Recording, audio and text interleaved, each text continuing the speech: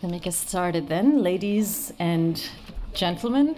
I was just saying that, I'm going to read out prepared statements in a second, and so often when I do these things, especially in finance, corporate governance type occasions, I worry that the ladies part of the address is completely redundant, and I'm delighted to see that that's not the case today. So, ladies and gentlemen, on your program, I understand that it says Jörg Rocholl will be doing the introduction here. As you can see, I'm not Jörg Rocholl.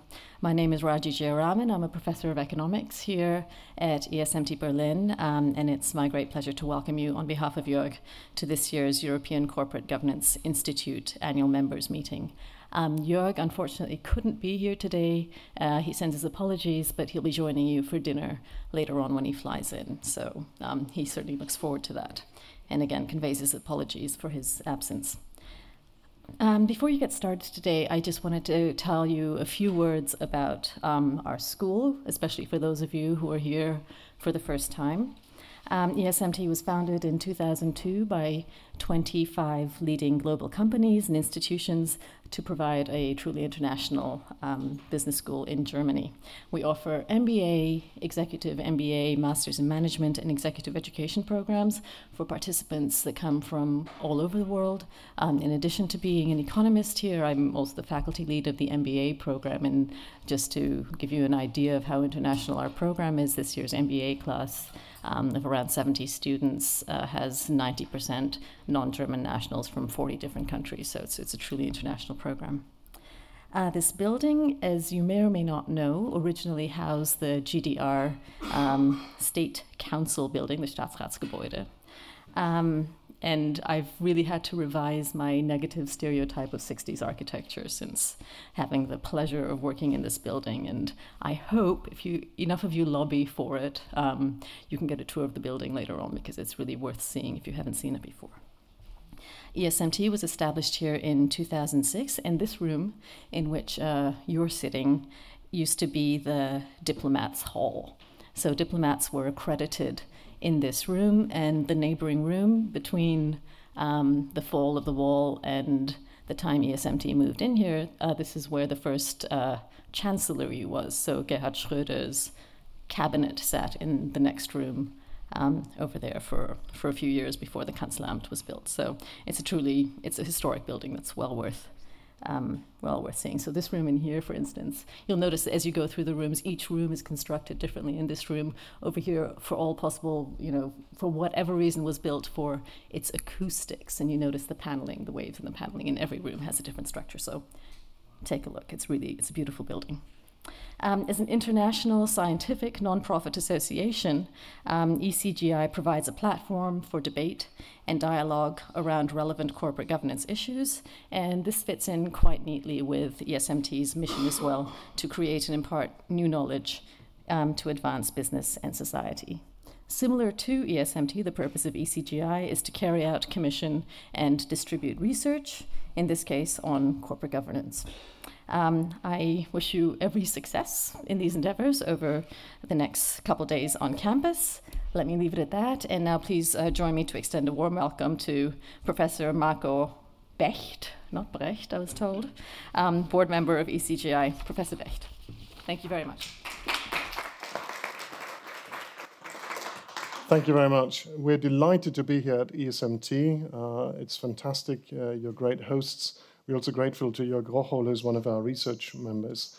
Now, ECGI is a global network of researchers. We have 200 research members now from all over the world in law, finance, and economics. And the mission is leading research with global impact. So bring the research out there to have it discussed.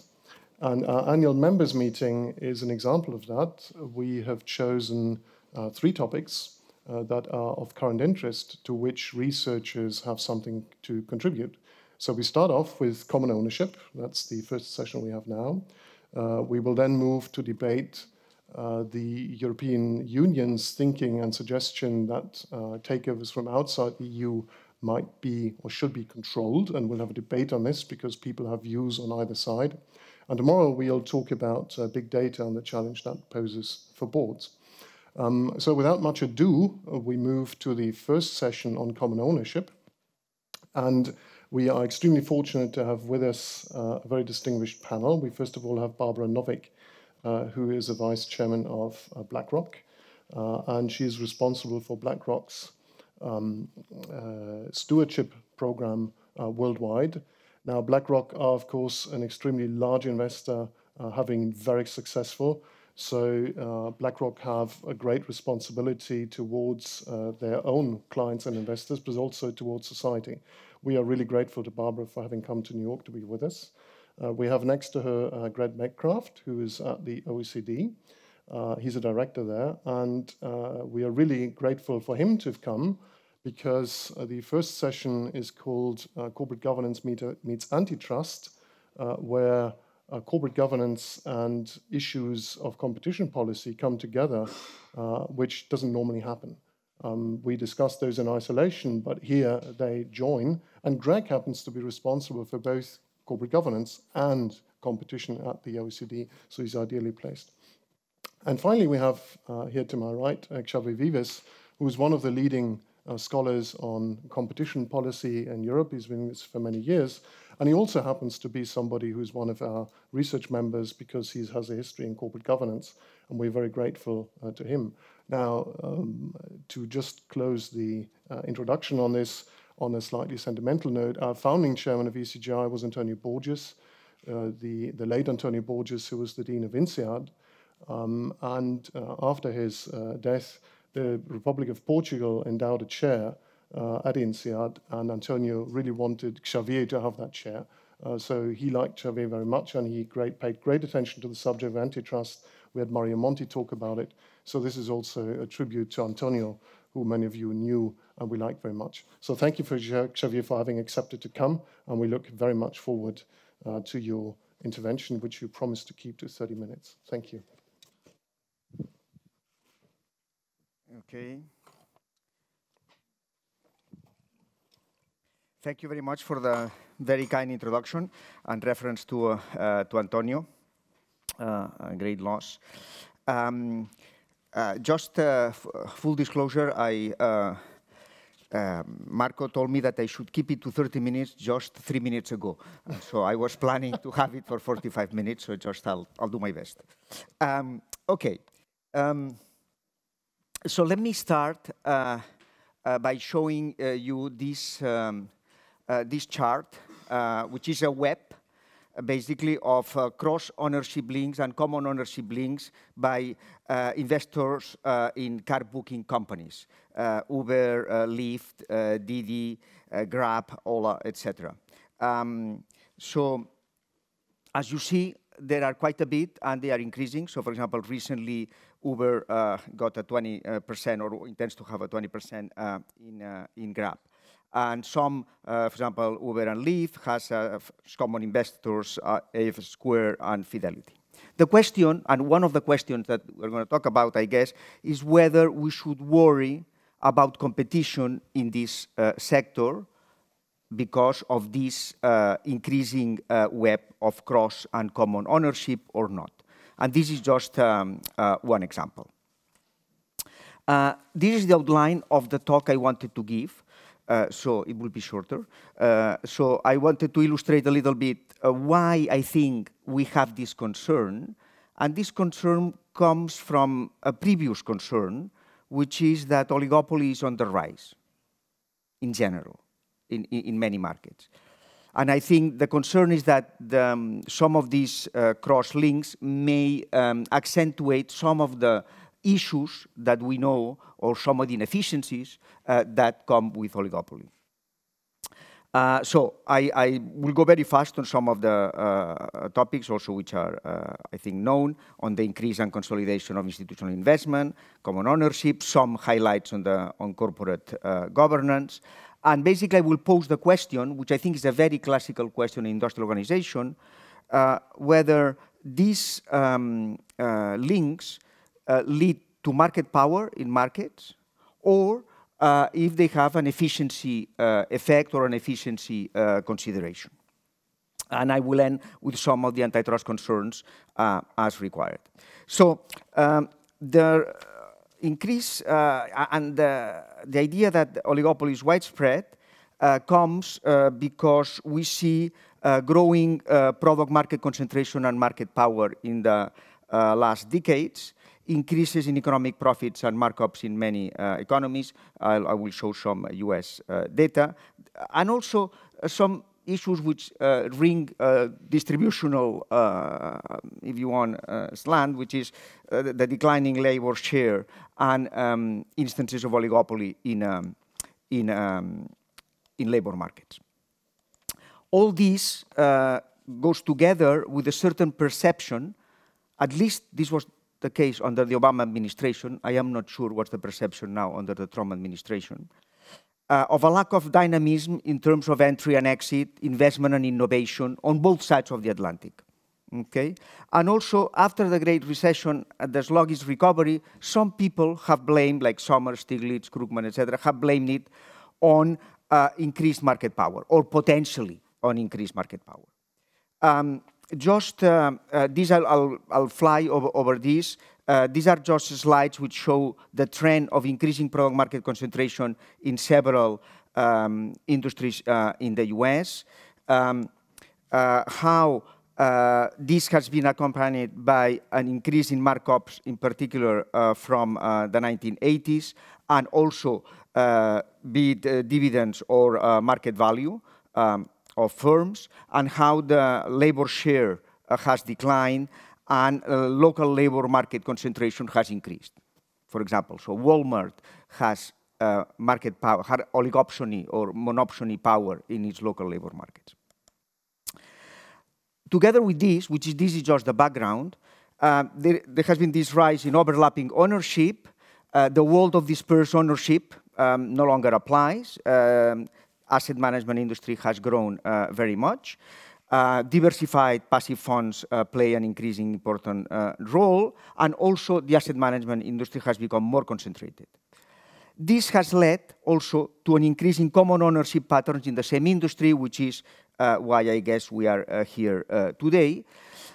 Together with this, in some industries, like in the Uber, Lyft markets, some cross-ownership shareholdings are also widespread.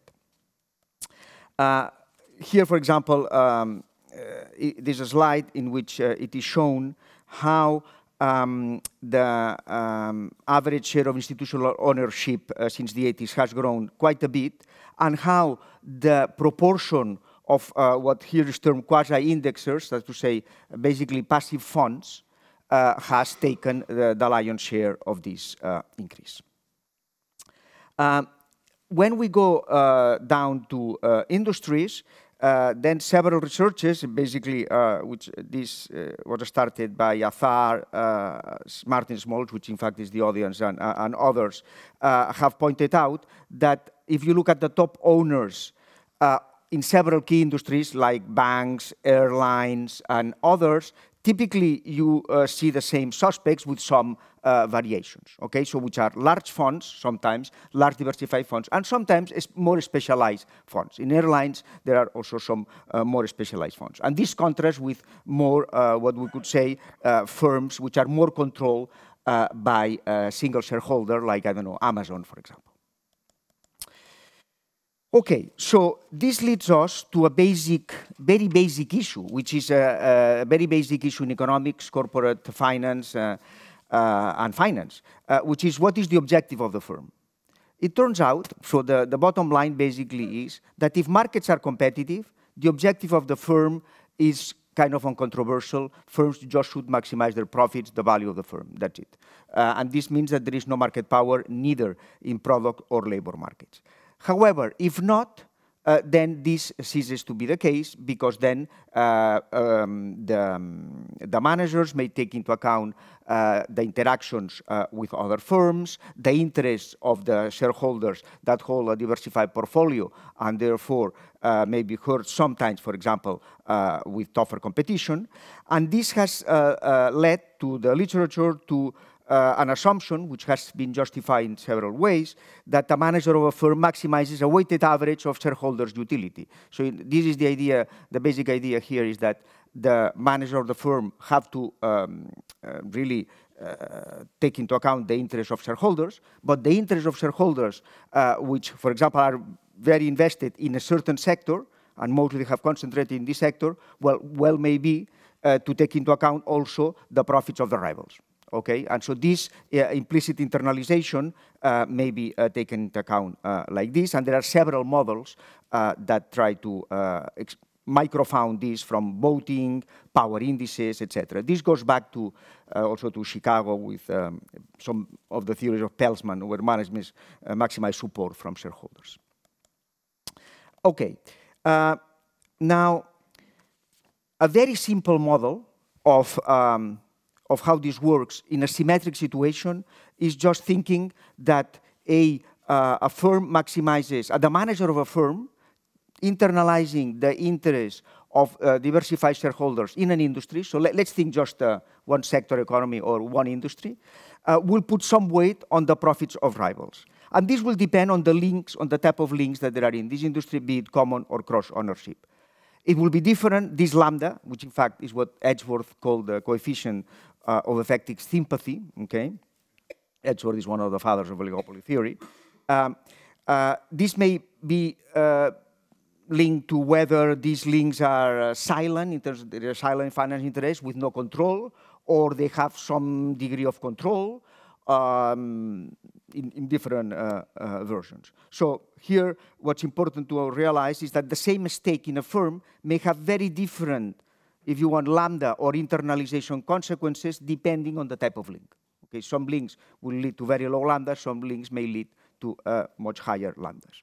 So typically also what we find is that this internalization of the profits of others, or other rivals, tends to be increasing in the share of passive investors because they are typically more diversified, also increasing in their degree of control. If they had zero control, the lambda would be zero.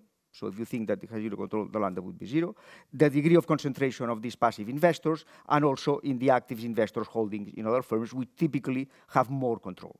Okay, so the impact on this internalization will be higher. Okay, so let me just show you some, this slide is some work we are doing with co-authors Albert Banal and Joe Selderslax, which is not finished, and so there is no paper yet, but where we try to link the lambdas, what would be the active investors and the passive investors, and what we see is that at least around the crisis, the potential increase in this internalization of the profits of others comes basically from the passive investors, the increase in the passive investors. And this happens basically because these guys are more diversified and have become more concentrated. Okay, what about more explicitly the governance? So here, what a strand of the literature states is that common owners in an industry may have the ability and incentive to influence management, and this comes basically from the basic idea I have mentioned before, just that the managers have to respond to the interests of the shareholders, and if the interest of the shareholder is not to purely maximize the profit of the firms, but takes into account broader considerations, the managers will take this into account. Okay, that's to cut short many different versions. All this happens modulo agency problems, which may go sometimes in the same direction in terms of this internalization, or sometimes against. Okay, so there are trade-offs here, which I don't have time to explain, so maybe we can discuss later on. In any case, what I think the literature has made clear is that a passive investment strategy does not mean a passive owner, because passive owners, because a passive investment strategy still, be it an index fund or something similar, has voice, and can modify incentives, and also can vote, okay? What typically they cannot do is exit, okay? So this disciplining device does not exist, but the others do exist. Some literature also points out that industries with more common ownership have less relative performance manager compensation, indicating a certain degree of this internalization, and also that voting is effective in terms of the influencing management in terms of their career concerns, so that therefore that managers do pay attention to big stakeholders that can wield the power of their vote. Okay, so let me just go, and sorry to be a little bit rushed, but this is Marco's fault. To the basic point of whether all this is for the good, in a sense, okay? All this has an efficiency explanation, or whether we should be concerned in terms of economic inefficiencies related to market power, okay? Related basically to relaxing competition. So the basic question is, does this increase in web links in terms of ownership, common, cross, etc., aggravates the potential oligopoly market power problem? Let's see. And if so, whether there is an efficiency defense, if you want, a little bit in the antitrust language or lingo. So here I have to go back to the 60s. So in the 60s, there was a basic paradigm, which was the structured conduct performance paradigm in industrial organization, in which there was the market power hypothesis, which it said, firms in concentrated markets protected by barriers to entry earn high price, cost margins, and profits. And there was some weak statistical evidence to corroborate that. To this, the Chicago School said, well, all this can be explained in another way, which is basically large firms are more efficient, command larger price-cost margins, and earn higher profits. And therefore, concentration and industry profitability go together, not because of market power, it's just because of efficiency. Okay? Now, I think we are in a similar debate. Okay, so now we are in a parallel debate, and this parallel debate has modified the Herfindahl index, which is the typical concentration index, an index of market power, if you want, because it's related to the average margin in an industry in the antitrust analysis or in the competition analysis, with a modified Herfindahl index. What's the modified Herfindahl index? Is a Herfindahl index augmented with a delta, if you want, and this delta is due to the common or cross ownership interest that may relax competition a little bit more. This is related to the lambda internalization that I've mentioned before, and the market shares of the firms that are linked. So if those firms that are linked are very small, this, I'm sure, will have very little effect. If they are big, it will have a much higher effect. Okay, so now if we look at these modified Herfindahl indices, modified concentration indices, what we find is that in several sectors, here I just put airlines and banks, we see that the Herfindahls have increased, but the modified Herfindahls have increased much more, in particular since the mid-2000s, okay, have increased much more. This is airlines, this is for banks and at county level, which are more the relevant markets, okay? So this one, in fact, is a further generalized Herfindahl index, which takes into account cross-ownership and common ownership. So it takes into account the different types of links. Let me just state right here that I think the modified Herfindahl index is a useful tool, but that we have to be careful with its use, and in particular how it's constructed. So how do you get to the lambdas? Because this depends very much on the degree of control, not only on the shares, the cash flow rights, but also on the control rights of the different shareholders. And to model this is not this easy, okay? So this we have to be careful. Okay, so that's the question. Does overlapping ownership augment the effect of relevant market concentration on prices and fees for customers? A first pass in aggregate terms is given by this figure, which relates the Lerner index, which is a typical markup measure in industries. This is average across industries in the US, and an average also of this modified Herfindahl index. And we see that they correlate in the sense that when this modified Herfindahl index increases, the Lerner index bounces a lot, is much more volatile, but the trend seems clear. Note that here, this is an association, so this does not mean anything in terms of causality, among other things because the modified Herfindahl index is itself endogenous. So it's endogenous to the whole market structure. Okay. But it's a first indication that we may want to have a look at this issue. So then some people have had a look, and now we can revise what we could tell the market power hypothesis.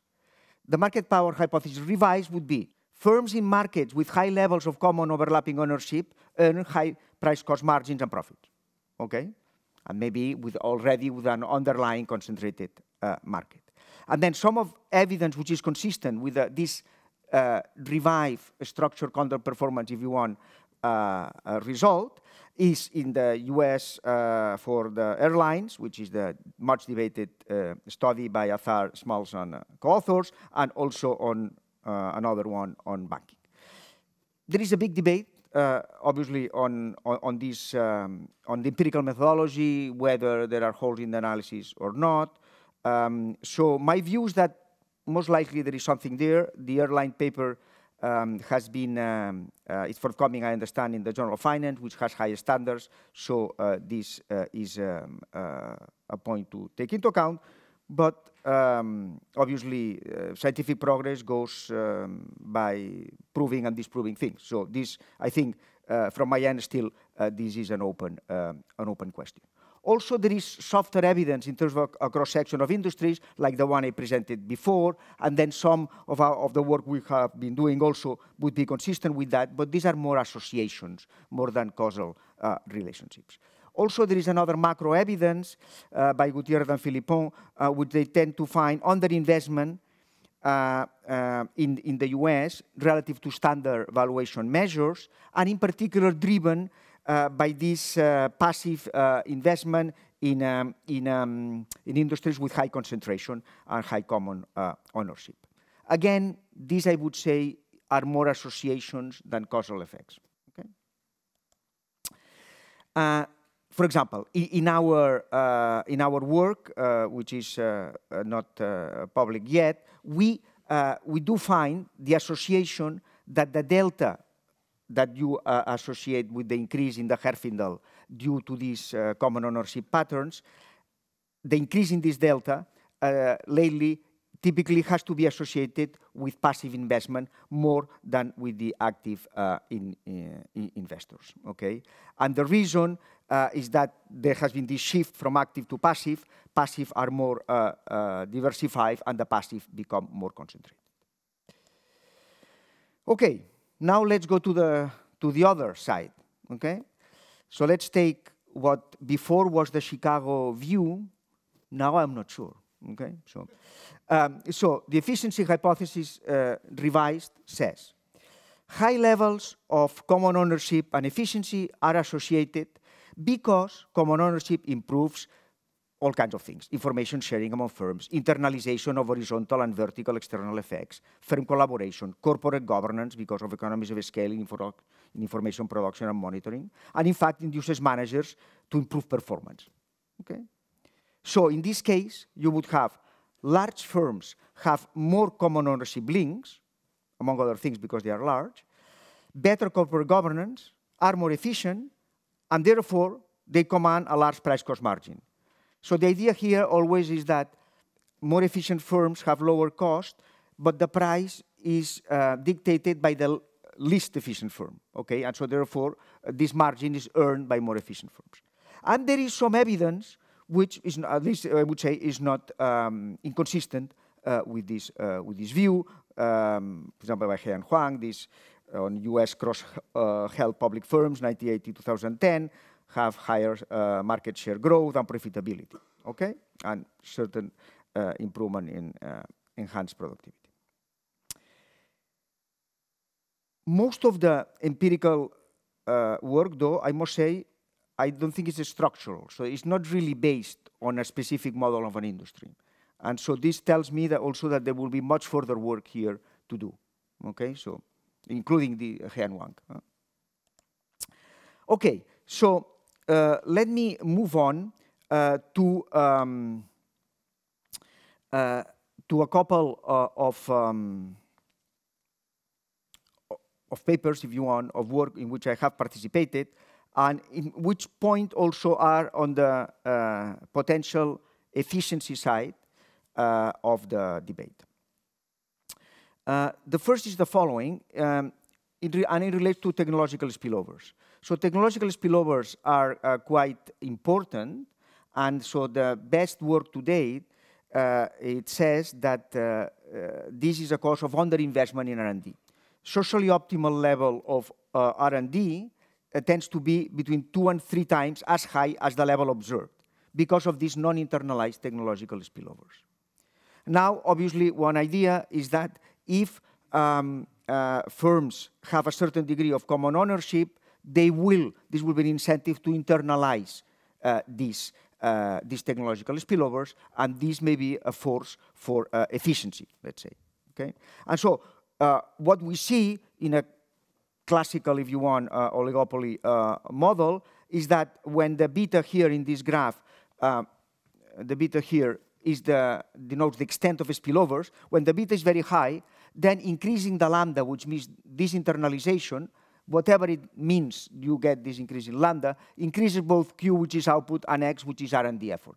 Okay, so it's a pro-competitive force. While if the spillovers are low, we have the traditional case, which is anti-competitive. All this is an industry analysis, okay, just in one industry. And in between, you have a mixed result where increasing lambda decreases output and increases prices, but would increase R&D effort. So if this then you take a welfare perspective, and you think what would be then the welfare optimal lambda, okay, the welfare optimal degree of this cross or overlapping ownership. This depends really on the basics of the market, but the general picture also in relation to the beta here, which is the degree of spillovers, is that when these spillovers are high, you want positive lambdas. When spillovers are low, you want 0 lambdas.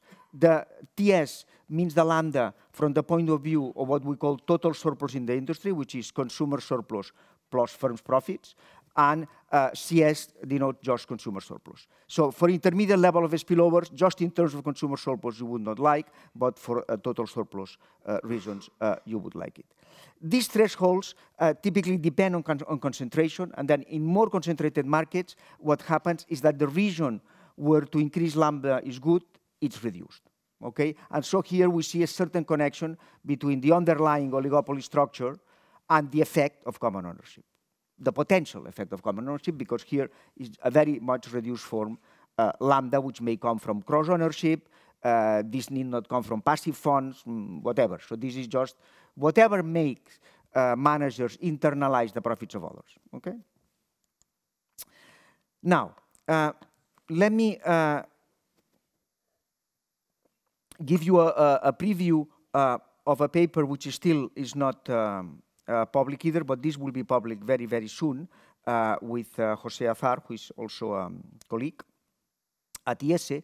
And here what we do is we work a macroeconomic framework, and we look for general equilibrium effects of common ownership, still assuming that firms maximize a share-weighted average of shareholder utilities. We divide the society in owners and workers, so this is very simplified. All are consumers. And then what we find is the following. When we have a one-sector economy, then basically an increase in effective market concentration, which would be the modified Herfindahl's, tends to agree with all the general features we've seen at the beginning in terms of leads to depressed employment, real wages, and labor share. Okay, so it's consistent. It's consistent with with the features that we had first, and then also we find that controlling common ownership and reducing concentration will be complements in fostering employment. However, when we move to multiple sectors, then things are more complicated because we have more effects, and in fact, more common ownership can be pro-competitive due to intersector, horizontal, and vertical pecuniary externalities. So basically here we have 3 types of effects. We have 2 horizontal effects of common ownership. One, which is the intra-industry, which would be anti-competitive, and this is the one that we have been talking, basically. Another effect is inter-industry, and this is potentially ambiguous because it typically, in terms of the effect on the labor market, is anti-competitive, but the effect on product markets is typically pro-competitive. So when one sector, one firm in one sector, or large firm in one sector expands, then this lowers prices and benefits other sectors and increase consumption. So there is a positive pecuniary externality for the other sectors. So then what we find is that when the level of common ownership is uniform in the economy, the overall effect is pro-competitive or anti-competitive, depending on the relative levels of market power in the labor market and in the product markets. When market power in the labor market is low and market power in the product market is high, it tends to be pro-competitive, okay? So this is one potential pro-competitive effect of this rivals profits internalization. And also typically, if we had vertical links, this, because they tend to eliminate double marginalization, this in prima facie, they would be competitive unless there are some exclusionary practices. We do not deal with this, I just leave this here. Okay, I end up with some antitrust concerns to keep time.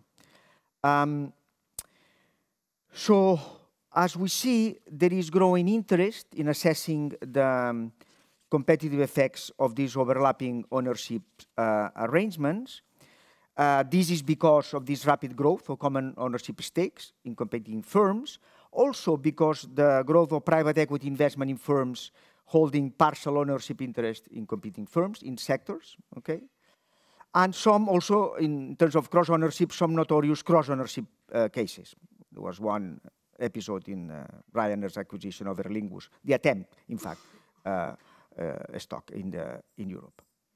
In the US, those arrangements are examined under the Clayton Act and the Hart-Scott-Rodino Act, but they can be challenged, obviously, if they substantially lessen competition.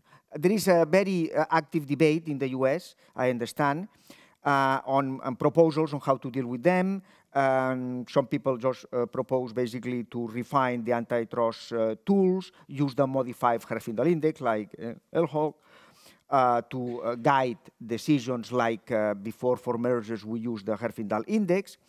Posner et al. Propose limits to ownership in oligopolistic industries for investors if they want to benefit from a safe harbor from the enforcement of the Clayton Act. This proposal I see as somewhat problematic to implement. And there is a debate, Brock and Rubenfeld and others have criticized those views and provide potential alternatives. So it's pretty active. In the European Union, so here the potential difference is that the European Union merger regulation is limited to acquisitions that confer control and therefore is narrower than Section 7 of the Clayton Act, which is lessening competition, okay?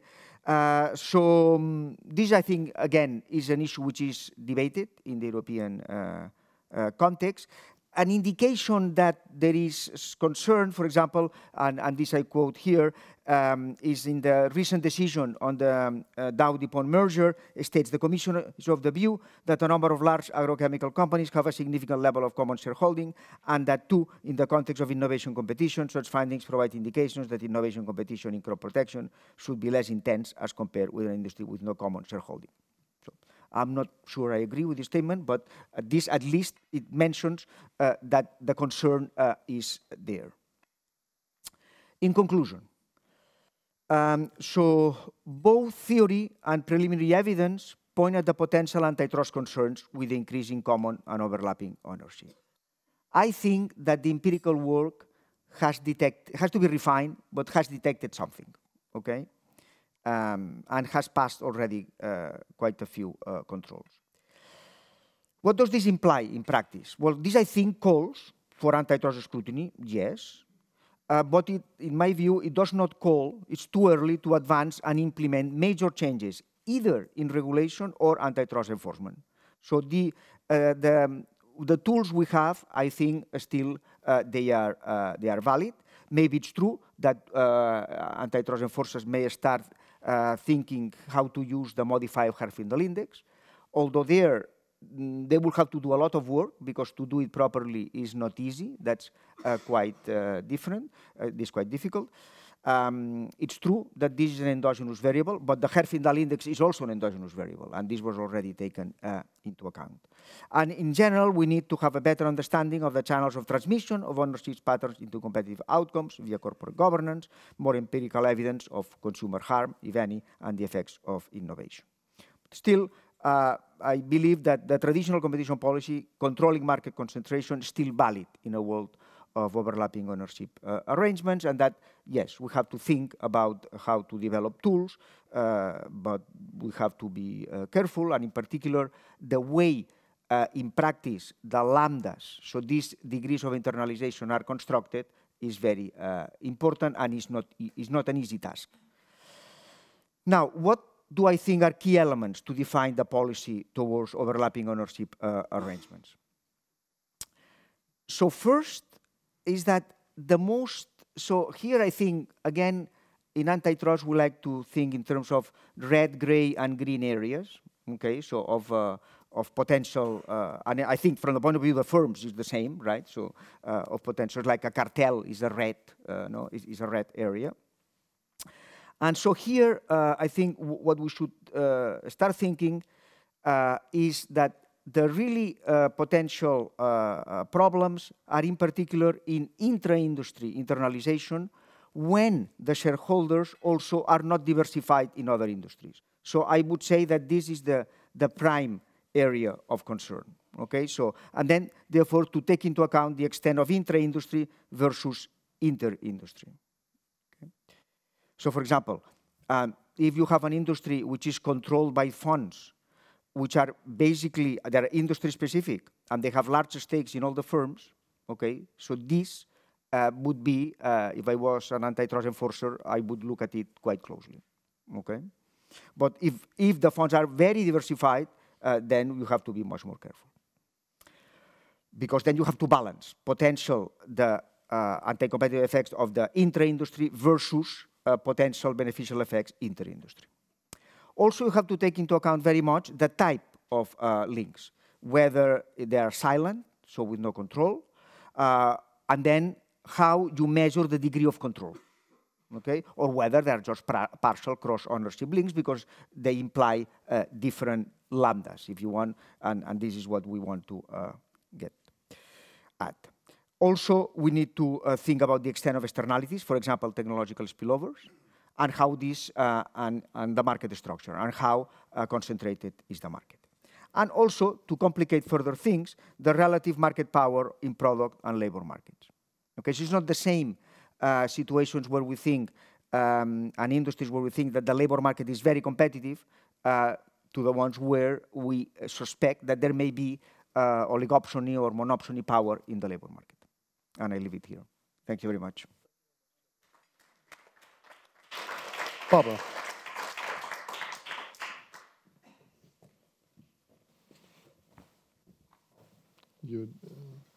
Yes, you want this. Let me just get the water out of your way. Trade your waters. Okay. So first of all, thank you very much, Marco, for inviting me. Let me go very quickly because time is limited. Xavier focused on antitrust concerns. However, I'm going to show you throughout his remarks, he conflates what is called common ownership with what is called cross-ownership by using a new term called overlapping ownership. And they're extremely different. Importantly, he notes in his paper that there are potential concerns on the underlying theories which remain both untested and unproven. And I'm going to show you today why these theories, in fact, don't meet even a close sniff test of a real world. So let's jump right in. First thing is, this diagram comes from the OECD, who held a hearing on the topic. And the first thing they thought was important to do was set the record of what is cross-ownership and what is common ownership. Now, interestingly, in the paper that Xavier wrote, he talks about an example with Ryanair acquiring Aer Lingus stock. But that is not common ownership, that is cross-ownership. Throughout all of the literature on common ownership, there is conflation of the two. And I think that's got to be the starting point of really studying and understanding this, is making sure you're studying the right thing. So there are several papers. I'm happy to see Martin here today, since he's a co-author of all of them. And there are papers on airlines, banking, and executive compensation. Based on some correlations, they came up with these theories about competitive behavior in companies and in concentrated industries, specifically where institutional investors, a broadly defined term, hold shares in multiple companies. So when Xavier says there is some evidence of a competition problem and effects on prices and consumers, this is the evidence that he's referring to. However, as I'm going to demonstrate very quickly here, the papers themselves are critically flawed in a number of ways. I'm not alone in my thoughts. Today, there is actually a growing body of literature challenging everything from the assumptions, the methodology, and the conclusions of the original papers. Since the data has not yet been made available by the authors, it's very difficult to challenge the data and the methodology specifically, but we're hoping that they will relent and make that available. So what is this growing body of literature? The authors include academics from the University of Virginia, the University of Chicago, as well as from Columbia Law and NYU Law Schools. One paper is authored by 2 Federal Reserve economists. And note that the Quan paper that was cited by Xavier as evidence of incentives actually comes to the opposite conclusion of the paper by Mr. Schmaltz on executive compensation, saying, in fact, common ownership leads to better outcomes. The most recent entry in the challenge papers, I'll call them, is by Judge Douglas Ginsburg, just released last week, and he is a judge in the U.S. Court of Appeals for the District of Columbia and is noted for his antitrust competitive work. There are several others, I won't list them all, but as a whole, what you'll see is each of these papers refute the original findings, and they conclude, in fact, that common ownership does not lead to the anti-competitive behavior. So one of the oddest aspects of this debate is that it's very well known that, in fact, correlation is not the same as causation. So likewise, any normal academic process would begin with data that can be both verified and challenged. But to date, as I mentioned earlier, the details of the data and the methods are a secret sauce that has not been released. So while many have been quick to accept those findings and make policy recommendations, we consider that quite premature. So let's start with the data itself. First, there's the data that is reported by asset managers. This data is called threshold reporting. It's a regulatory concept, and it's actually completely unrelated to ownership. So let me give you an example. BlackRock manages money for sovereign wealth funds, for pension plans, for mutual funds, all different holders. Some of those investors actually dictate the voting in their interests. Common ownership theory assumes everything reported under threshold reporting, we actually control the vote. So it's a fallacy right from the beginning. The reporting rules vary by each jurisdiction, but all of them require us to aggregate every dollar of stock, regardless of where it is on our platform, whether it's for an individual client, a mutual fund, et cetera. So it would be impossible from that data to construe anything about ownership in the first place. But let's assume we go forward from there. Almost all of the discussions that I've attended that Martin has presented at, he puts up a comparison of BlackRock and Berkshire Hathaway. So we have also put up a comparison of the same. And you can see Berkshire Hathaway is an asset owner, whereas BlackRock is an asset manager. The boxes on the right highlight some of the very important differences. As an asset owner, Berkshire Hathaway is selecting a small number of companies. In many cases, they are asking for board seats. I don't know how they interact with the companies. You'd have to go and ask them. But I do know how BlackRock acts. As an asset manager, we are a fiduciary for those multiple clients that I talked about. We hold minority stakes on behalf of those clients in thousands of companies. We don't take board seats on any public companies. And our clients are the ones who bear the economic outcomes of any of the underlying portfolios. So this idea that we have incentive is completely bunk. The idea that we even have opportunity is pretty bunk. So let's stick with airlines, since that was the first paper, and it's the one that is the most cited. I think you'll find it interesting to know that airlines are less than 1% of any of the major indices. So it would be irrational for us, as a holder of all of the companies in the indices, to want to raise airline prices for tickets, because all of the other companies in the portfolio would need those tickets and would become an increased expense. Now, Xavier mentioned intra-industry versus inter-industry, and I think he's onto something. If you only own a few companies in one industry and you own nothing else, perhaps there's something there. I'm not going to say I'm not an economist. But if you own all of the companies in the industry, this is a ridiculous theory because you'd have zero incentive. So let's again stick with airlines for a moment. The period of study in the paper was 2001 to 2014. As you can see here, a few other things were going on with these airlines. So United, Delta, and American, each one went through bankruptcy, each one went through a major merger. I don't even know, again, I'm not an economist, but I don't even know how you could control for that in any rational way and come up with data that would be meaningful.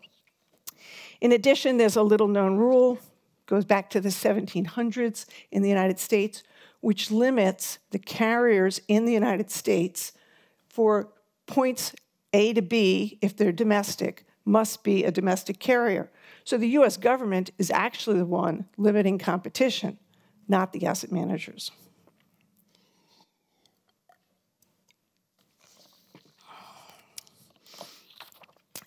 And if that wasn't enough fun, let's look at the airlines and their actual behavior.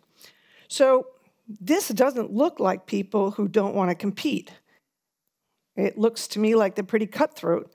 Sometimes they're even so cutthroat, they harm themselves and each other. So I'm not sure how they're making us, as a manager, happy with that if all of the companies go down in value, which seems to happen on a fairly regular basis. Now, Xavier also went through very quickly one of his slides. He talked about entrepreneurial firms. And that's another point that has been made on airlines and other industries, that where you have an entrepreneurial firm, they really compete, whereas the others don't. So I looked at the 4 companies that he mentioned. First is Berkshire Hathaway. So Warren Buffett has an 18% ownership, but he has a 32% vote. He obviously dominates the voting. Walmart, between Walmart the family and Walton Enterprises, which sounds to me like Walmart the family, they actually have over 50% of the vote. So I'm not sure what this entrepreneurialism is, other than a very owner-driven culture with very little governance from a corporate governance perspective. So when you look at data, it's also important to look at what is missing from the data. And clearly, just as I'm not an economist, the authors are not asset managers, because they were not aware of proxy advisory firms. And proxy advisory firms actually control between 15 and 25% of the vote. So that would be a pretty material factor of how people vote and who follows them. In addition, the compensation paper is even more shocking because it doesn't take into account the presence of compensation consultants.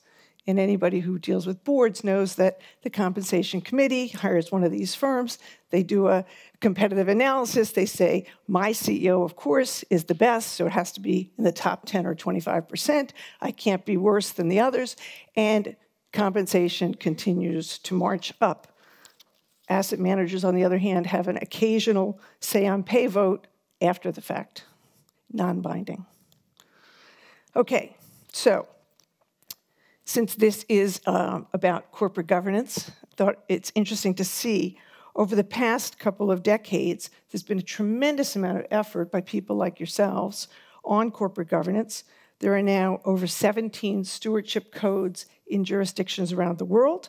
And I'm going to defer to Greg here because the OECD published theirs in 1999. And I'm sure we'll talk about that. So as time is running short, I'm going to leave the policy proposals and measures to another time. We do it in Q&A.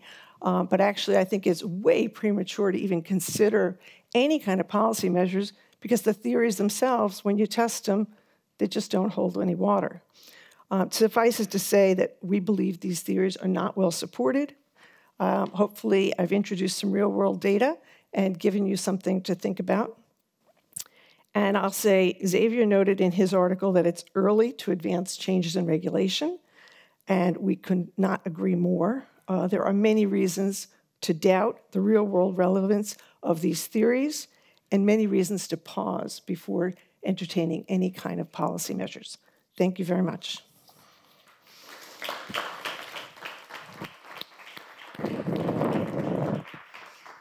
Okay.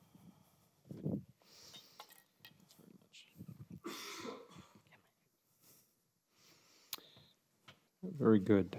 Well, look, thank you, Marco, and Xavier, thank you for your comments, and Barbara.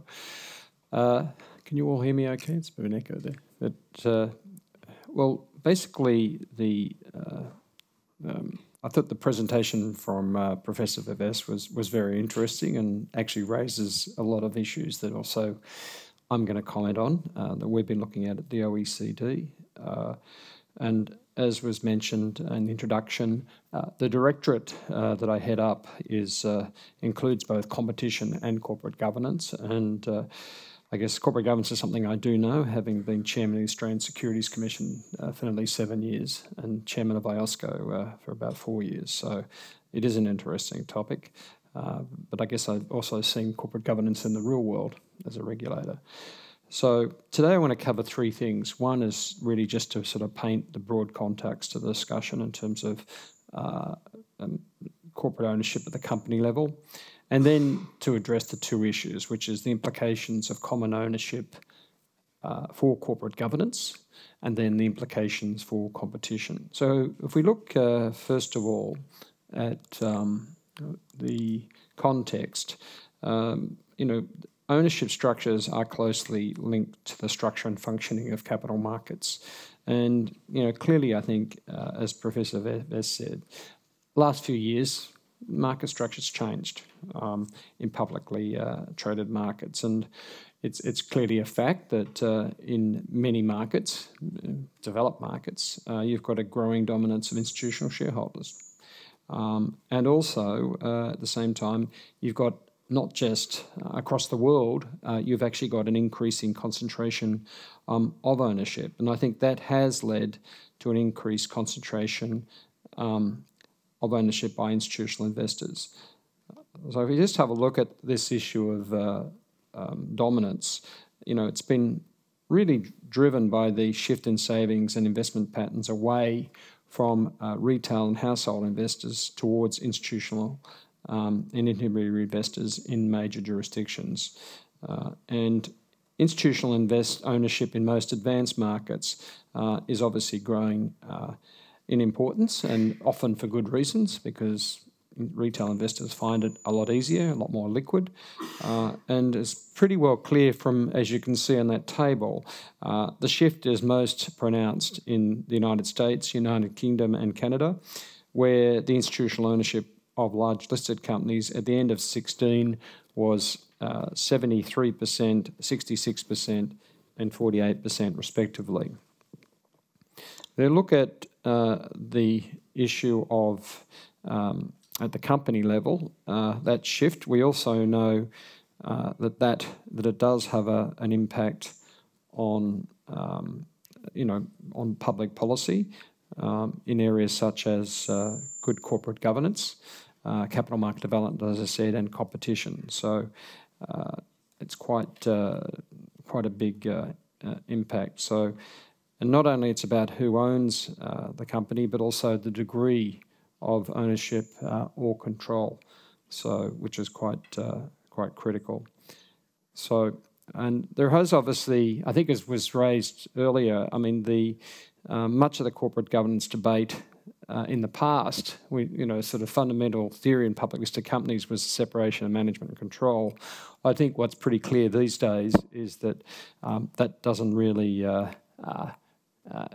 exist a lot of the time, but basically, that concentration we see around the world, as you can see from this graph, that for various reasons, you've actually got concentrations of ownership, whether it be large family corporations, whether it may in some cases be state-owned enterprises that are owned by governments, or major markets institutions. So I think that's pretty clear from this particular graph. I mean, what we see is from this graph is that in as you can see at the bottom there, the impact of Indonesia, Russia, and Turkey, that basically you've got a dominance of family companies. So if we look at the concentration of ownership in the hands of institutional investors, it doesn't mean that these markets that have the least concentration of ownership correspond to the normal diversified that we mentioned. As I said, in the largest US listed companies, for example, the 10 largest institutional holders on average hold about 30% of listed companies' capital. And as you can see from there, United States, UK, Canada, and Poland, and South Africa and Japan, the largest 10 institutional holders hold between 13 and 22% of capital. And some of the drivers behind the development, again, increasing assets under management by institutional holders has increased, and institutional investors' portfolio allocation. So obviously, amount of assets gone up, and also at the same time, institutional investors' share of that has gone up faster than the number of new companies. So, and as you all know, there has been a huge surge in the last 20 years or more of funds under management, increased by 500% in the last 2 decades. So what does this actually mean for corporate governance? Well, overall, institutional owners obviously are the largest category of publicly equity owners in US, UK and Canada, and they do hold between 1/2 and 3/4 of the capital. As I said, they are the largest institutional investors, single category owner in many countries. What does it mean for corporate governance? Well, I think it actually means that we can't. I think we need to actually think about what it's in, what the nature of the company is, and what has been mentioned, what the nature of the business model is, what the nature of the incentives are for management, and what the investment strategies of the individual institutional holder are, whether they're passive or active, as been discussed. And I think the shift to institutional ownership obviously has inspired several regulatory and voluntary initiatives aimed at increasing. What we want actually is, the issue, I guess, for institutional investors is, they are growing in importance. And on one hand, we've got the discussion here today about them perhaps having undue influence, but equally, many people want them to be actively engaged.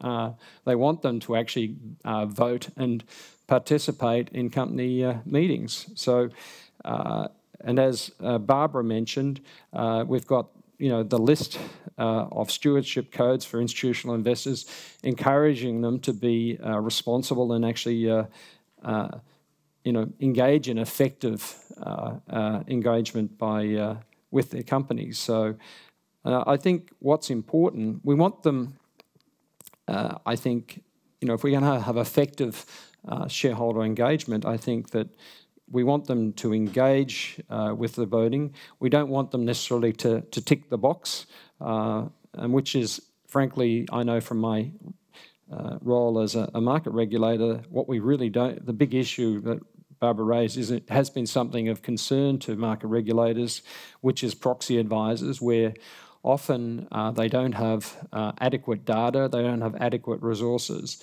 and sometimes their voting recommendations could be, not necessarily rational in terms of the voting that's recommended. So that is an area of concern. So we want them to engage. We don't want them to take a box-ticking approach. And I think if you've got a truly informed shareholder engagement in the institution's investment model, I think it actually is really quite important in acting responsibly. So in the latest chapter of the G20 OECD Principles on Corporate Governance, we've actually got a whole chapter that actually looks at the issue of institutional investors and engagement. But what's very clear, it has been said today, the increasing popularity of passive investment in capital markets is lifting the importance of institutional investors, particularly passive ones. As I said, the investment in exchange-traded funds is growing fast.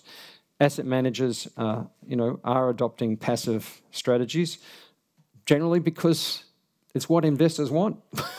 They actually, this is what they want. That they provide low cost, low tracking error. They give diversity. They give liquidity.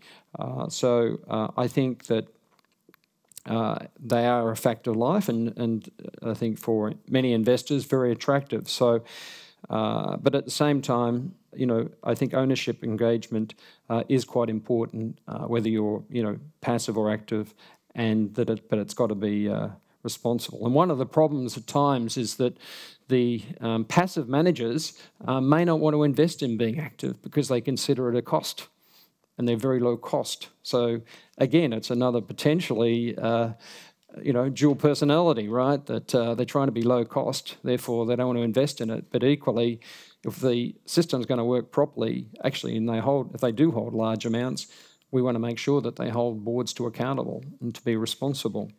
So in terms of the implications for competition, I think it's been said today that in Professor Vives' paper, the effect on competition when rival businesses have shareholders in common, it has been a lively debate. The competition concern boils down to this: if businesses observe they have large institutional shareholders in common, they may make decisions that reflect specific interests of those shareholders, and they may compete less aggressively than they would otherwise. They may.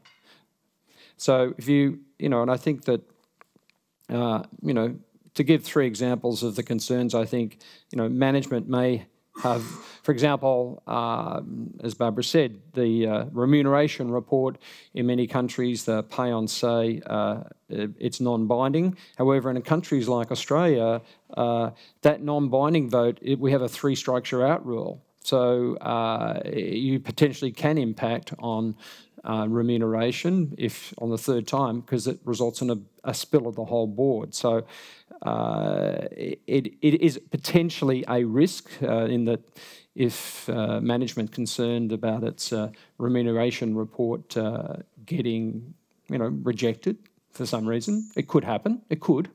So it is, again, I think the whole thing of this is that you can't discount it as a risk. Is it a remote risk? Is it a present risk? I think that's where, to me, the debate is. And it's clearly, there's a risk that certainly, from what I've seen, hasn't crystallised. So management incentives, I think, on pay packages could be an area. I think there's also obviously potential herding behaviour amongst managers of companies with common major shareholders. potentially that's a risk. That then there's the risk, which I think that's potentially a legal issue, is where you have investors in multiple business, perhaps pushing companies in those businesses not to compressively compete. I think that's more, it would be an issue where you have active investors than a passive investor, frankly, and I think that's clearly a legal issue. So, and I think today, I think that as Barbara outlined, the theories, clearly there's a debate, right? There is clearly something to think about as a risk, and I think the debate on common ownership is interesting. One of the aspects of Professor Vives' paper, the impacts on research and development, the spillovers, I think it's an interesting aspect to the discussion. I think the findings of his paper, I think, just reflect well on the current state of debate on ownership. And I think, to that, it does depend on four things, right? It depends. So, first of all, the extent of common ownership links within a firm's capital structure. Obviously, really importantly, is the level of market concentration and therefore power, as Professor Vives pointed out. Thirdly, you might have those two factors, but thirdly, it depends on the firm's managers, whether they really, whether that is their behaviour. And then fourthly was the point, as Professor Vives pointed out, whether you can point to technology spillovers. So I think, as a result, I think the degree to which common ownership is leading to competition harm today is actually very much open to question. I think clearly competition authorities don't have clear evidence that supports an automatic presumption of competition concerns. And I think it's premature, obviously, very premature, to consider any major legislative changes to competition laws to address the common ownership problem, as has been proposed by some. However, that doesn't mean that competition authorities shouldn't ignore the research or the risks. I think it is interesting because, basically the world's changed, the market structure has changed. We should be thinking about whether there is some unintended consequence that comes out of that. We've already seen several competition authorities, including the European Commission, look at ownership ties during the merger review process. The European Commissioner for Competition, Margrethe Vestager, has specifically pointed to common ownership as an emerging area of interest. And I think what's important, that businesses should be aware that competition authorities and even market regulators have the issue on their radar. And I don't think it's going to go away. It's forums like this that are talking about it. I think that, again, I think it's a function of a change in market structure. But also, I think that it's important that regulators do have tools, as pointed out, at their disposal to evaluate whether common ownership generates competitive harm in a market, and to be able to tell actually when it does depend. And I think three tools of particular importance for regulators are including common ownership in the issues they look at in market studies, and also watching, I think, industry-wide concentrations that when they're looking at mergers, such as in the European Union did with the Dow-DuPont merger. And I think also collaborating with researchers to better understand the, empirical findings. And as pointed out today, we've had many people, academics, doing research on this, and there is a debate going on. And somewhere in the middle, I guess, there'll be or there may not be a consensual view, but I think what we need to do is to listen and discuss it. So I think to sum up, I think competition authorities do need to better understand common ownership risks, understand them, and where they see the look at the criteria that I mentioned, and be just making sure that there is no issue. I think it's important, though, equally for the institutional investors to be aware of the risk. So regulators should be aware of the risk, that equally large institutional investors can't ignore or should be blind to the risk.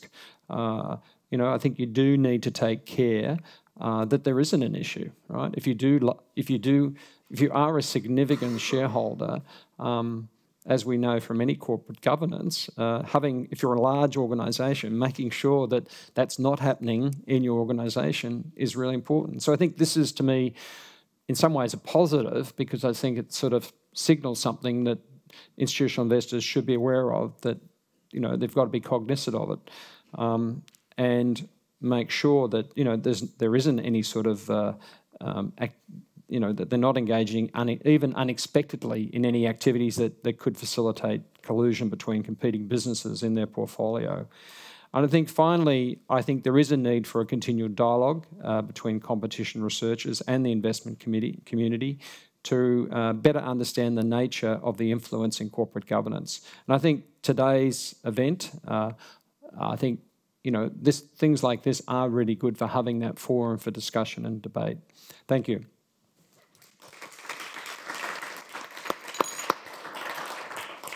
Thank you very much, Greg. I think you just reminded us that we have a real dilemma here. On the one hand, we've been asking for more stewardship, and we saw the list of stewardship codes from Barbara. Now, of course, we also heard that the best defense against antitrust problems stemming from that is not to do any stewardship. So we have a real public policy dilemma, which I think you brought out, and also the other panelists very well. So I'd like to open to the floor. I'm sure there are many questions that you have to ask or remarks to make. Peter Montagnier.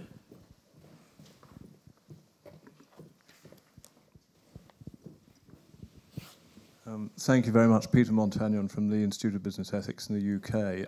I'd like to put a little bit of real-world experience into this, albeit from a little while ago when I was working with investors and with the FRC on the creation of the Stewardship Code.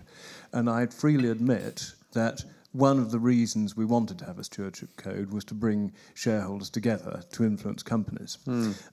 Because we felt that if you didn't have a critical mass of ownership working together, you would never be able to actually achieve the governance objective.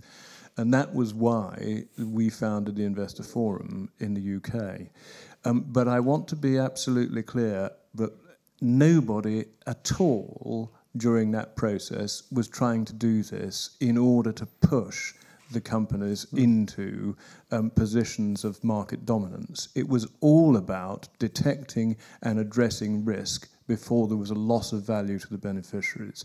And those two are completely different things. And where investors do come together, in my experience, it's almost never on the basis of trying to persuade companies to gouge the market and pay them bigger dividends. It's all about limiting risk. And that said, I did agree with almost everything Barbara said, but I don't think you should be let off the hook that easily, because it's not true that all your clients decide how they want you to vote the shares that you hold on their behalf.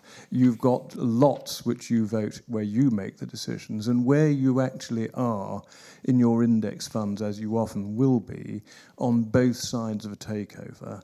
I'm really interested how you apply, if you like, ethical judgment to deciding what to do about that, because it must occur quite often. And that's where I think some of the sort of issues or suspicions that are being raised around this may hold a bit of water, but I'd like to know what you do. Thank you. Shall I? Yeah, well, thank you for your question and your comments. First of all, to put it in perspective, we have a 30-person stewardship team, and our thought is, along the lines of what Greg said, better to have an informed shareholder to vote than simply follow the advice of a proxy advisory firm, which just concentrates the power even more in those firms. And we could have a separate discussion about how the quality of their advice and how good is it, and how much it's followed. You would think it's very robust. It's not that robust. In terms of mergers, there's not, I mean, you think it happens all the time. It's actually unusual when it comes to a shareholder vote. So many of those are worked out between managements in an, I'll say, an amicable way, that the number of contentious votes is very, very small. Where there is a contentious situation, we meet with both sides. And we listen, and we do our own analysis, and we decide what we think is right from a fiduciary perspective on behalf of our shareholders. Now, in terms of how many we vote versus, using our guidelines versus someone else, it's a very difficult to answer question because it changes over time. Different clients, their evaluation changes over time. So to give you a hard number would be almost impossible. But I think the very fact that some of our institutional clients do either vote for themselves or give us their voting guidelines to use and vote on their behalf would challenge the underlying data that's being used in the common ownership studies, because it can't possibly be right.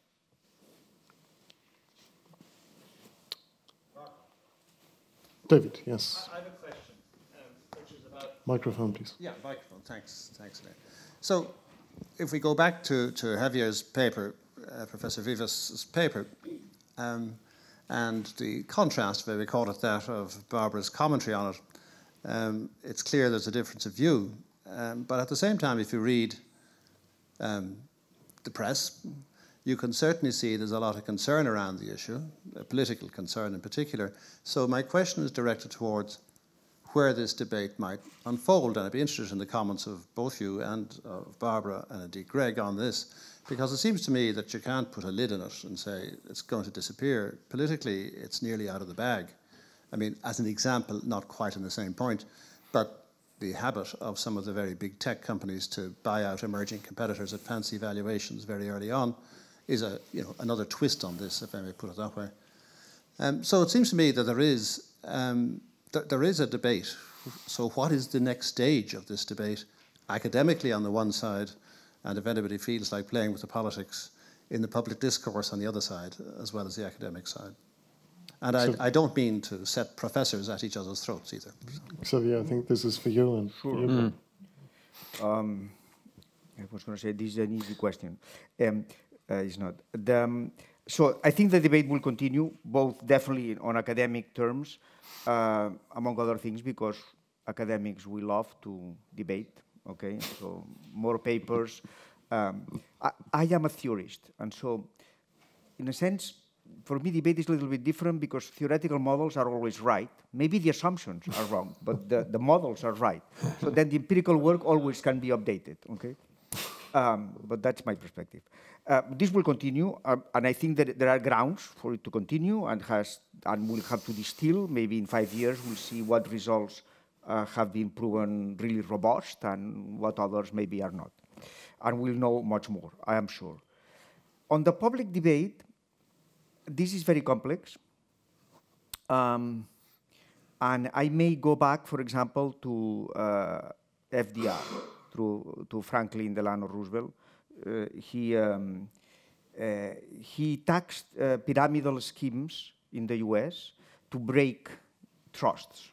Okay, so this gave rise, in fact, to all this institutional investment, in a sense. Okay, and now we are going back to this debate, fearing that the institutional investors may have too much power. So here, this may be linked a little bit also to the post-crisis populism, in the sense that the power of big firms is looked at a lot of suspicion. Okay, so this was like in the late 19th century, and there is something of that. Okay, there is something of that, and obviously this is in the press, and so this I think we have to be careful, and we have to be very kind of think very clearly about the economic incentives, and the social welfare, in this perspective. But the debate is here to stay for good reasons. Let me just add something on the dilemma you have posed, which in a sense is what I would do if I were BlackRock. Okay, so, but you don't have to take my advice. So you're listening carefully, Bill? Okay. I'm taking notes. So the tension is clear, because in this context, at the same time, you are asked to be actively engaged because you are a significant shareholder, and on the other side, okay, careful because depending on what you do, this will be wrong, okay?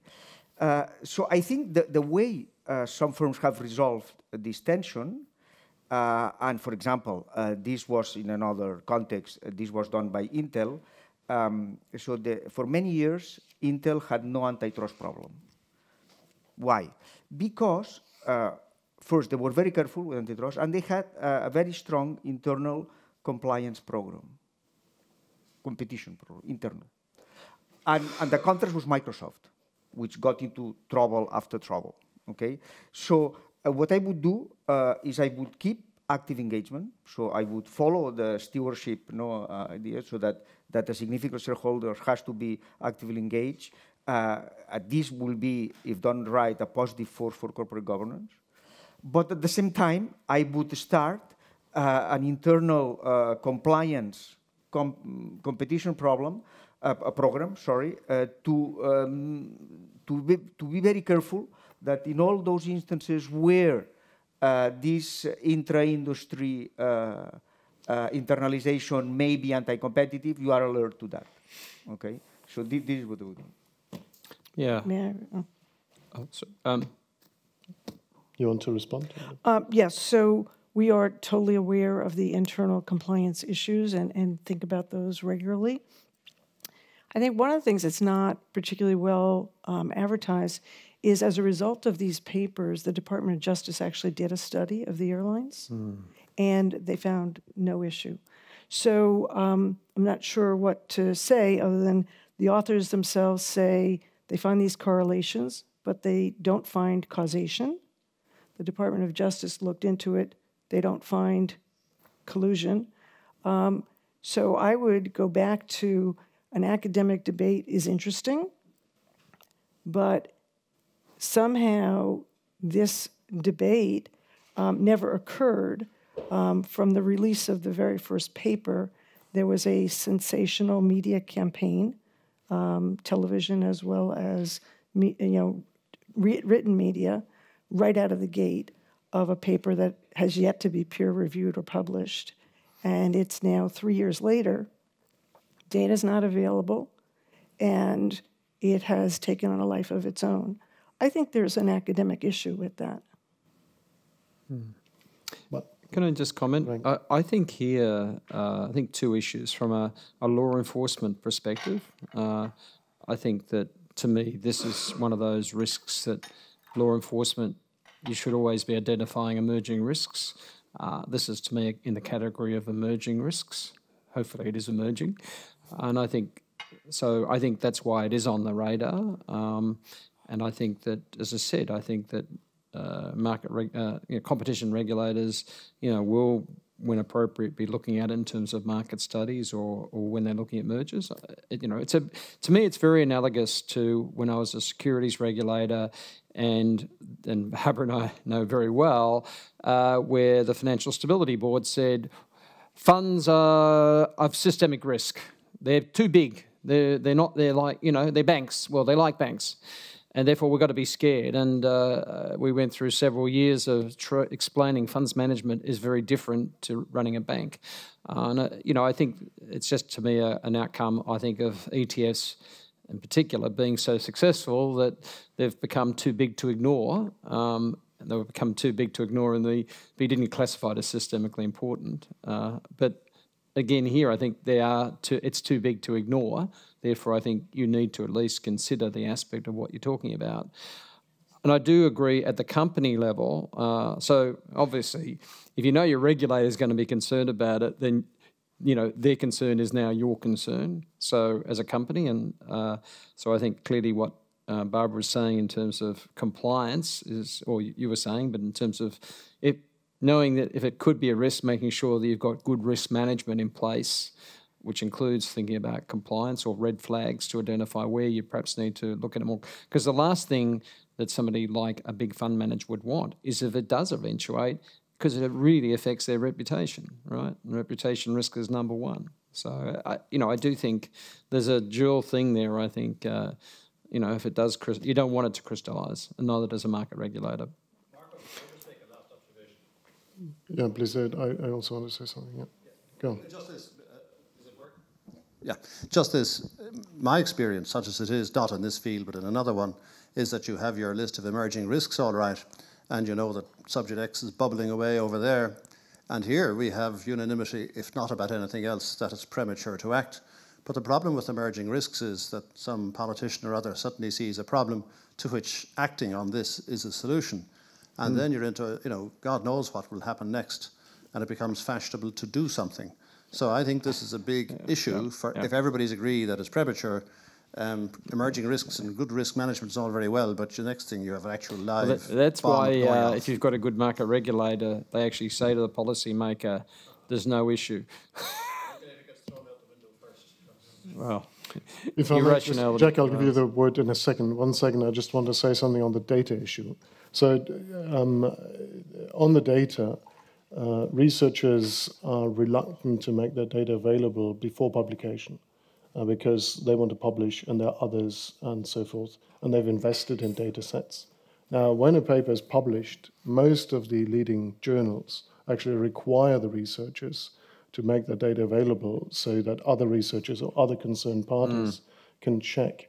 And the results must be replicable. They even ask you to submit source code for statistics programs and so forth. This is now a standard. I would be surprised, since the Journal of Finance is by the American Finance Association, and they are really the gold standard in the world on this, if that was not to be made available. But, I don't want to put Martin on the spot, what they'll do if he's here. But, I mean, certainly that's the scholarly standard, and that's to be expected. That's the standard, yeah, I agree. You agree, Xavier, right? Right, but the assumption would also be the academic debate is held before the political debate, but we haven't gone in that order. Well, we can debate academic incentives, peer review. Unfortunately, the truth is that if you have 3 competing teams, only the lab that gets into the journal first wins. But we can debate that aspect of publishing. The change is that years ago this was not like this because Twitter did not exist, right? And now it's a debate also about goes much faster. So the debates go much faster now. I mean, it's a debate about pre-published work, and today pre-published work is becoming more important, more impactful, more debated, etc. And it's a real issue which also ECGI is trying to address in a variety of ways. Right. But it's extremely dangerous. Yeah. It has pros and cons. It has pros and cons, yes. Jack. If I could move us back from academic politics to current events, I want to give us an example that I think brings these issues down to contemporary current events. I'm going to ask Barbara to respond to it. The idea that consensus among institutional investors proves collusion is subject to some counterexamples. And the most recent counterexample is about 10 days old in the United States, because the Trump administration, through its Department of Labor, has indicated that funds that invest in environmental, social, and governance issues may not be qualified trustees under ERISA.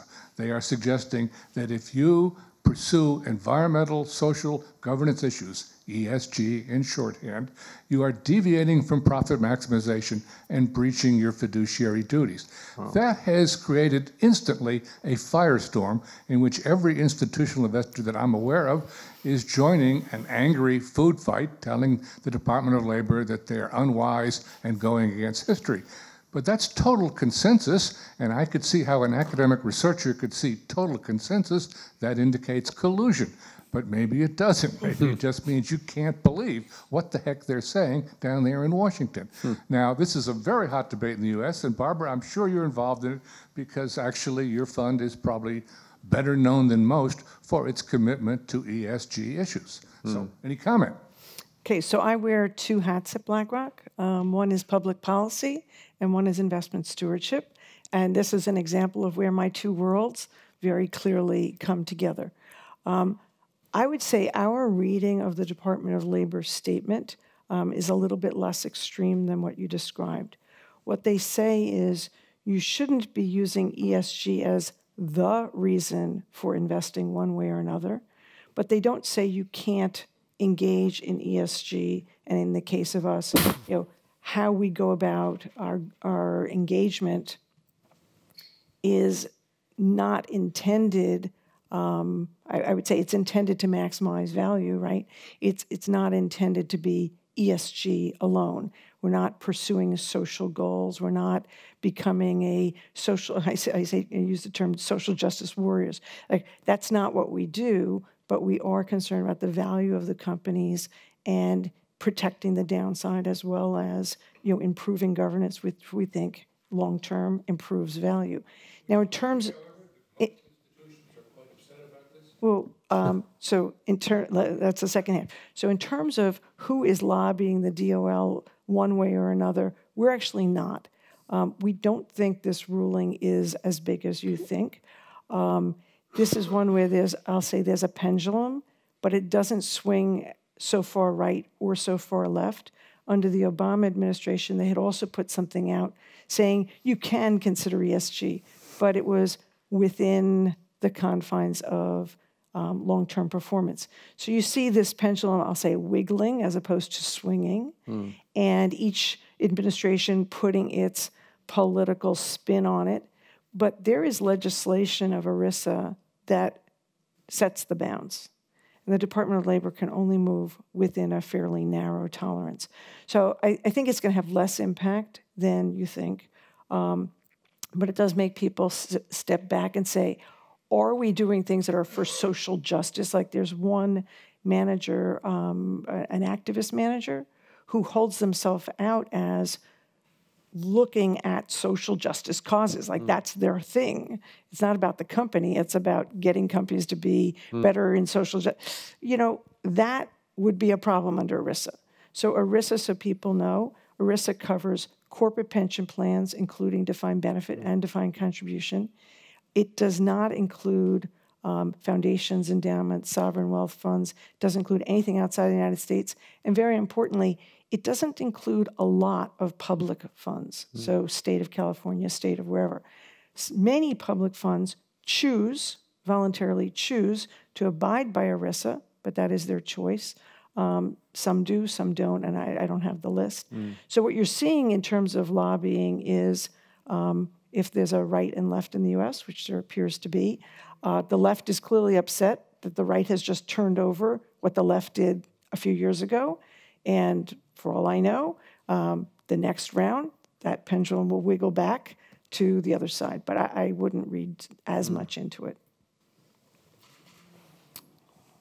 Other questions? Okay, I think people want their coffee break. So thank you very much, Xavier. Thank you very much, Barbara. Greg. Thank you. From what I heard, this was not the last debate we've had on the topic, but I hope that the tension will be resolved in the sense of no antitrust concerns and lots of stewardship. Thank you. Thank you.